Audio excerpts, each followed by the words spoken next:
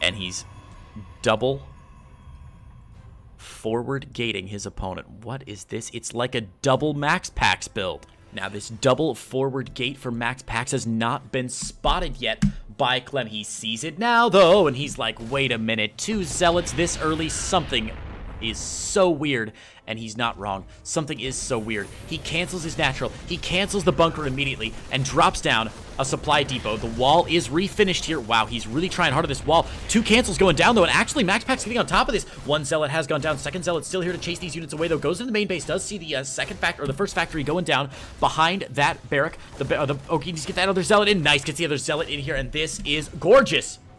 So far, 2 Zealots keeping these units busy. Nice kiting, of course, from Clem here, but is slowing down his building quite a bit here, and Maxpax is getting a lot done with these Zealots. Marine number 1 goes down. Marine number 2 almost certainly going to go down as well. It's a little too close for comfort right now. As soon as it stops to attack, it's going to get 1 round off. The Reaper's going to be forced to take out that other Zealot, and there are more Zealots coming in. Stalkers as well. Stalker going to stop or slow down the building of this. Oh, no, he doesn't slow down the building of the factory. The factory's still going down here for Clement. Oh my god, oh my god. 2nd Stalker is here, though. 1st Stalker kiting back. 2nd Stalker coming forward now. He's got high ground vision, can pick off these Marines one by one as the Stalkers continue to rotate out here for Maxpax. This is a lot of pressure on Clem right now. 1 Stalker does go down, but the Marine count is down to 0 here. The unit count very, very low for Clem. Maxpax on 2 Stalkers here. There's only 1 Reaper to fight today. The bunker is down now for Clem, but the Stalkers are in, and of course the Stalkers can outrange that bunker, move around it, and try and get something done. With the bunker, though, Clem should be able to stabilize a little bit here in game number 2. Or game number 1. Goodness gracious, game 1. 2nd shield battery's out, and the Void Ray has joined the freaking party. Let's go, boys and girls. And behind this, Maxpax getting a fleet beacon. Oh, the age-old question. Is the fleet beacon for carriers, or is it just for flux veins? Oh my god, the bunker gets knocked down here. Can he afford to eat a shot from the Widow Mine, or is he going to send something forward to eat that Widow Mine shot? Shows him 1 Stalker forward. Hopefully hopefully Maxpax has not forgotten about that Widow Mine. He's going to get a couple supply depots down. Clem now badly supply blocked, trying to get a Viking out. The Viking is going to meet the wrath of this Void Ray, though, and with the Stalkers in the low ground, this is going to be fantastic. And danger mode, yes, this is Zuka the Casters, the French Zuka. This is his cup.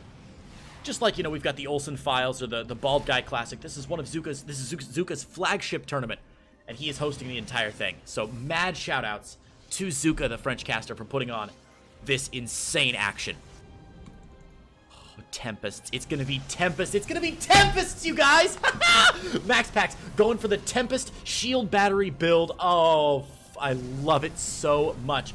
Barrack, we're lifting off here, but there are 2 Void Rays already on top. He's got to set up this Widow Mine. That's really what's causing him consternation right now, is the Widow Mine opening up with these Void Rays. The Vikings get a couple shots off here, but the shield batteries are here. 5 shield batteries down for Maxpax. No secondary pylon, though, so he's only got 1 pylon to support all of these shield batteries.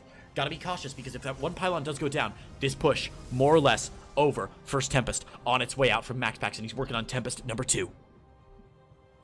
Ho, ho, ho, boys and girls. Viking gets pushed back here. Void Ray's still in good shape. 3 Stalkers still here on the ground. 2nd pylon is here to support these shield batteries, and now the Tempest is here. The Tempest, of course, outranges all of these things. We see the Cyclone upgrade going down for those mag field accelerators to increase the range of the Cyclone, but now Maxpax can hop right in with the Tempest to outrange everything else. He's got the Void Rays forward. Tempest picking down. 1 Viking does go down. The Vikings do get the shots off onto the Void Rays. The Void Rays are going to stay alive, though. The shield battery is still here. Stalkers on the bottom side. Maxpax committing to this all in, and I love it, I love it, I love it. Tank on the high ground, going to push these Stalkers back. Actually, a pretty decent composition here from Clem. 2nd Tempest on its way out now. Unit counting station is right here, guys. You can see there's the Widow Mine causing a lot of good zoning here for Clem. Maxpax is unable to just push in like he really wants to. He can't be as aggressive as he needs to be with these units right now. But now that the Tempest count is starting to grow, it's going to look better and better for him. Oh, nice. Get some shots off onto the Viking here. The Viking about half health already. 1 Marine goes down. 2nd Marine should go down as well to the Tempest. Picking down the bunker little by little. But, of course, the Tempest outranged that bunker pretty badly. He's forcing Clem to use a lot of minerals to repair up that bunker. Clem now in a really rough spot. He's landed his barrack to a safer location. He's trying to crank out more Cyclones and more Vikings, which is a decent shot. Oh, the Widow Mine barely gets down. The Widow Mine does not die here. Nicely played by Clem so far. Behind this, Maxpax expanding. And where is he expanding? Wait, not to there, not to his natural. Where is he expanding? That's right, motherfuckers. Right into the natural of Clem. There is no shame as Maxpax is going for it. This will not only allow him to mine from this base if he so chooses, but more importantly, will allow him to use that shield battery overcharge. And here we go. He's just going to go for it. Clem knows he can't hold out for too much longer. The final fight is upon us, but things look really, really good for Maxpax right now. He's on 24 workers. Clem is only on 22. Maxpax working on a natural, working on more shield batteries. He's got a really hard contain on his opponent right now. Man, if he could just take out this Widow Mine, he could move in with relative impunity. Viking count up to 4. Tank gonna get some shots off there, forcing... Okay, the tank gonna move forward. Here we go. One Cyclone does go down. Tempest getting some nice focus fire shots down. First Void Ray has gone down. Second Void Ray still barely alive. The second Void Ray does get taken down. Shield battery overcharge going down, though, for Maxpax. Now he can use it. Great timing on the Nexus by Maxpax. Gonna save all these units with the shield battery overcharge. Second Cyclone goes down. There are only 4 Vikings left. There's no tank. And that's it. Clem taps out, and Maxpax takes game number 1. All right, we've got the command center orbital command on the way, and it looks like it's just going to be a straight-up Reaper expand for Clem. First Reaper coming out, and the command center going down on that low ground with a factory on the high ground. Very standard play here on both sides. Man, things are looking so interesting here. After a wacky game number 1, Maxpax, of course, is a player who's known for his creativity. He's known for his ingenuity. He, of course, has a build named after him, the Maxpax build, which is that forward gateway that slows down the Terran player's command center building.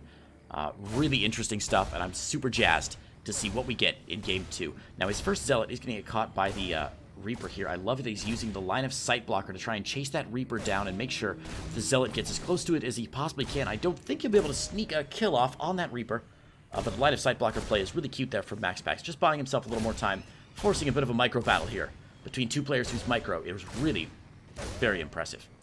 Reaper will secure the kill, though, on that Zealot and head back home for Clem. The Phoenix... Oh, my God. Is the Phoenix going to catch this drop? Are you kidding me right now? Oh, it's a little too far north unless he stops. I don't think he's going to. Maxpax is going to miss this big drop coming in from Clem. 6 Marines into the main base, and there ain't much here for Maxpax to defend against it. No shield battery, no units at all. Warp Gate research not finished yet, which means there is simply nothing here. A Phoenix, a hope, and a prayer. Let's see what Clem can get done here with this initial engagement. And here we go. Clem pushes in. 1 probe kill. Extra pylon on the high ground. Adepts rallied into the main base.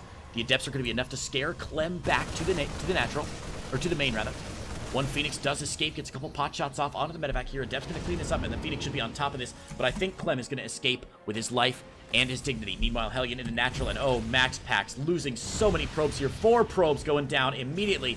4 probes for the 1 Hellion. Honestly, that Hellion giving up some good service. 4 kills for the cost of 1 Hellion. That's pretty efficient there, as Clem's efficiency this game, unquestioned. Slightly more efficient than his opponent, but a lot of that, of course, is in worker kills, and those are going to add up over the course of the game. We can see the Phoenix continuing to be pumped out for Maxpax here. No Robo Bay yet. That indicates that it might not, in fact, be Phoenix Colossus, but usually get the Robo Bay down a little bit later, so we can just be patient and see if and when that Robo Bay comes down. Maxpax right now, working on a 3rd base, working on those probes, making sure that he stays economically ahead of his opponent. He's got this 4 Phoenix army coming across, and the income, of course, spiking in favor of Clem here, but only briefly, as Maxpax is working off of 3 bases now. And Clem's 3rd is still under construction in the main. Tank on the way out for Clem, who's adding on barracks number 2 and 3 in the main. He's also got this second tech lab free, which indicates that he's probably going to float both these barracks over and start stim and combat shields at the same time. When you do those upgrades concurrently, generally what it means is that you're going to attack a little bit more aggressively, since you're going to have both of those upgrades ready to go at the same time. So it's more likely that Clem wants to push out closer to the 7 or 8 minute mark, despite being set back a little bit in the early game, with his aggression not really paying off. Meanwhile, on Maxpax's side of the board, we've got the Robo Bay already going down. Should see a Colossus popping out of that Robo right away. Phoenix sharking into the natural, but they aren't going to find any luck there. Clem's Marines are here to drive him away.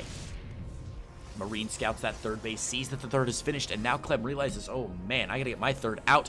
I've got to get this income advantage, and I've got to keep it where it has been for most of the game so far. Phoenix gonna pick down this 3rd base, and the 3rd base will still land, I think, as the Marines on the high ground, Marines on the low ground, Marines generally everywhere for Clem right now.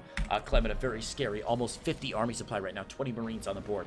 He's got a tank, he's got a Cyclone, he's got everything he needs to fight against. He's even got Widow Mines. Wow, everything he needs to fight against a primarily air army out of Maxpax. The Phoenix number, by the way, from Maxpax continuing to grow here as another Phoenix comes out. The Robo Bay on the way.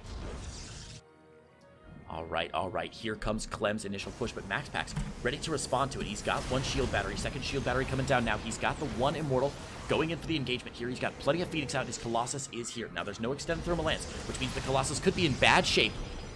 It's going to have to get much closer to these bio units before it's able to attack.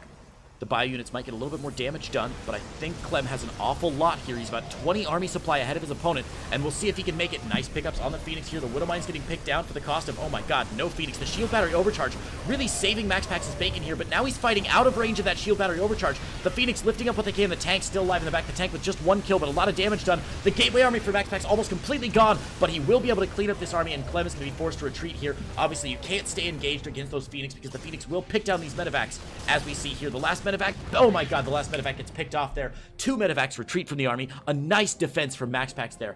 Again, he did use that shield battery overcharge. Did save his Colossus, though, and really, at the end of the day, Maxpax takes a much more efficient engagement. Look at this army supply graph. Look at the delta between those two lines getting much, much narrower in that last engagement. That is exactly what you want to see from Maxpax. The third base for Clem is established, though. He's working on some additional production in the main base, a second starport coming down, realizing he's going to be up against Phoenix Colossus. He needs a lot of Vikings to make this game work.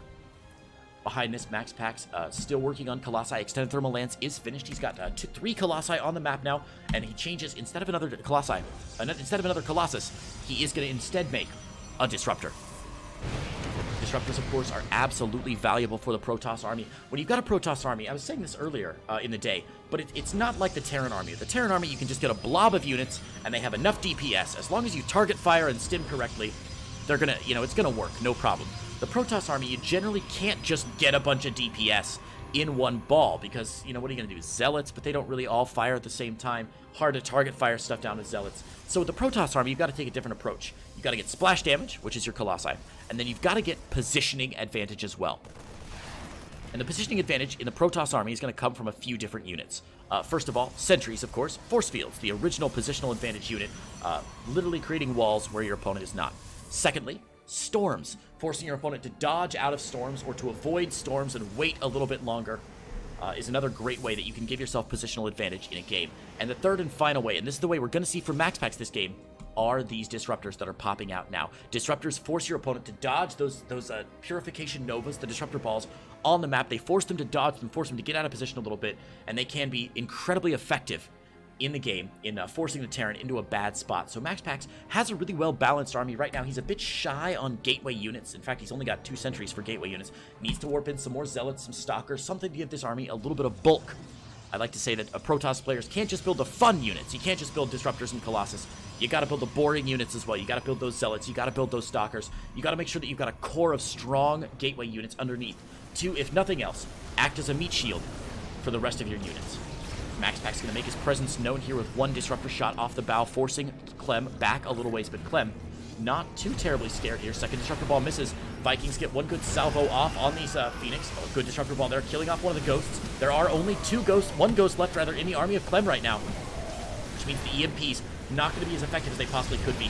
Phoenix versus Viking going to be an interesting fight here. The Phoenix do not have their anion pulse crystals yet, so their range is not improved. Shield battery overcharge again going down for Maxpax as he heals up all these units and their shields. Clem forced to disengage here very briefly. Look at this pylon spread from Maxpax, though, on the bottom side of the map. He's got great map vision. Going to see exactly where his opponent is. This observer on top of the army will get scanned off there. So until that point, Maxpax had a pretty good idea where Clem is working on another observer now, and look at this. The fleet beacon is down. Anion pulse crystals is on the way. EMP'd his own army there accidentally, I think, maybe trying to for an observer, but no observer was found. Disruptor ball is going to not get anything. 1 Marauder kill off the Disruptor ball. Second Disruptor ball also not going to get much.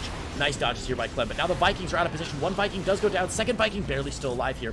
The Viking count is still at 8, 9, 10, 11 for Clem. EMP onto all the Phoenix, though, and that is really rough. Every single Phoenix losing all of its shields there. The Phoenix now can't engage with this army, and that's going to buy Clem a little more time to get another wave of reinforcements coming across the map. Clem is now on +2/+2, whereas Maxpax is stuck on +1 ground attack and +1 air attack. Disruptor gets absolutely destroyed there by Clem. I'm not sure what Maxpax was doing. Maybe a bit of miscontrol, but trying to get that Disruptor out. Another Disruptor coming forward. Disruptor Ball going to zone him out there. And, oh, God, Clem going to engage into that, actually. He's going to lose a bit here and loses an awful lot there. A few nice Disruptor shots going down. Maxpax holding his own here against a very scary +2/+2 army from Clem. Clem has 5 Ghosts in his army now, 4 Ghosts in his army now, adding on 2 more. Extra barracks coming down now as well. Ghost Academy has not yet researched any nuclear missiles. Personal cloaking not finished either. There's the upgrade tab if you're curious what things look like so far. Very basic upgrades from either player, aside from that very interesting Anon and Pulse Crystals out of Maxpax. And speaking of interesting out of Maxpax, look at that! Carriers on the way. Maxpax going straight Golden Armada up in this baby. And we see 2 carriers already out, and 1 carrier already out, the second one on the way. Carrier Colossus Phoenix, a scary army if I've ever seen one, especially against Bio out of Clem. Now, Clem has sort of read the room here. He hasn't seen the carriers yet, but he knows that Anon Pulse Crystals is finished because he's seen the purple beams from those Phoenix, which means there is a fleet beacon, which means that carriers could be imminent. So he's adding on an extra Stargate to get more Vikings out to deal with the threat. He's got 10 Vikings on the map right now, and cranking out Vikings 2 at a time, could be up to 6 at a time once this production gets going. Vikings insanely valuable. Of course, with target firing, the Vikings can take down the carriers right away, and it's easier to target all your Vikings onto a carrier rather than going for interceptors, which is what the AI generally wants to do for the carrier. EMP onto the Phoenix again, zoning it out here. Disruptor Balls, though, counter zoning. Both these players being very cautious with this engagement. I feel like this is one of those games that once the actual engagement occurs, that's going to be the end of the game. Lickety split.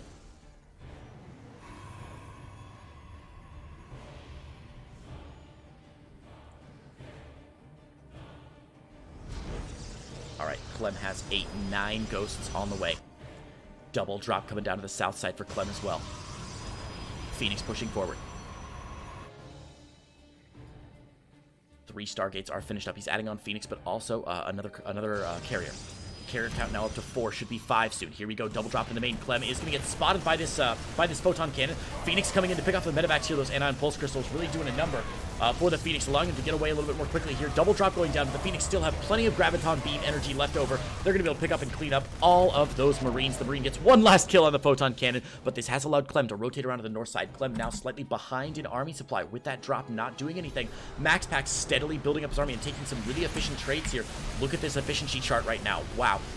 Maxpax playing about 2/3 as efficient as, or playing about 30% more efficiently than his opponent here. Phoenix moving forward. They are going to pick off one Vic, make it 2 Vikings, make it 3 Vikings, make it 4. Oh my God, 4 Vikings. The Viking count getting smaller and smaller, and as that Viking count begins to wane, Maxpax goes into a stronger and stronger position with no Vikings on the ground. These carriers can absolutely run amok. With no Vikings on the ground, the Colossi can get far enough away, get that appropriate distance, and just start to zap down any bio units they see. First nuke on the way from Clem. Ha! There's me leaving the game from the replay earlier. And here we go, 9 Ghosts out for Clem. They've all got a ton of energy. First nuke on the way. We've got a 4th Stargate coming down as carriers continue to be pumped out here for Maxpax. Phoenix can go ahead and engage. A bit of missed EMPs there, not really catching anything. Disruptor Ball also not catching anything either. Good scan there from Clem, keeping that observer down, going to allow Maxpax not to see where he is, and that's so tantamount in this fight. If you don't know where your opponent is, you can't rotate appropriately, especially with a slow-moving army like Maxpax has right now. Carriers a little bit slow to respond, Disruptors and Immortals a little bit clunky units on the ground here. Luckily, Maxpax's Star Sense, I was going to say Star Sense is tingling. He's got an observer behind this army. He knows exactly where Clem is. He's got plenty of observers on the map here. 3 observers all doing their duty. Nuclear launch detected here, coming out from Clem. He's nuking down on the 3rd base, but there's a big engagement going on the north side. Even if that nuke goes down, it's not going to catch too much because Clem is losing everything on the north side here. Like I said earlier, carriers in the back, Colossus in the back. That nuke is going to land here at the 4th base, but only gets a couple of photon cannons. Meanwhile, on the north side, Maxpax destroying Clem's army. Clem's got almost no bio units left. He's got 1 Marine, 7 Marauders, a handful of Vikings, and Maxpax is putting himself in an amazing position this game to take it. Look, Clem has 3/3 bio, and I would never count out 3/3 bio, but there's simply not that much left. For our boy Clem, Maxpax's carriers moving in interceptors lazily, just destroying reinforcing Marines. The Colossus is still here. The Phoenix are still here, cutting off reinforcements, and the poor missile turret gets picked out immediately. The Vikings trying to make one last stand here, but I think he's done it. Maxpax pushes in to the main base now on top of the production facilities of Clem. Clem has absolutely nothing left. 2 Vikings, 0 Vikings. Maxpax has done it. Clem loses game number 2, and that is it. Maxpax wins the series. The best of 3 going to Maxpax.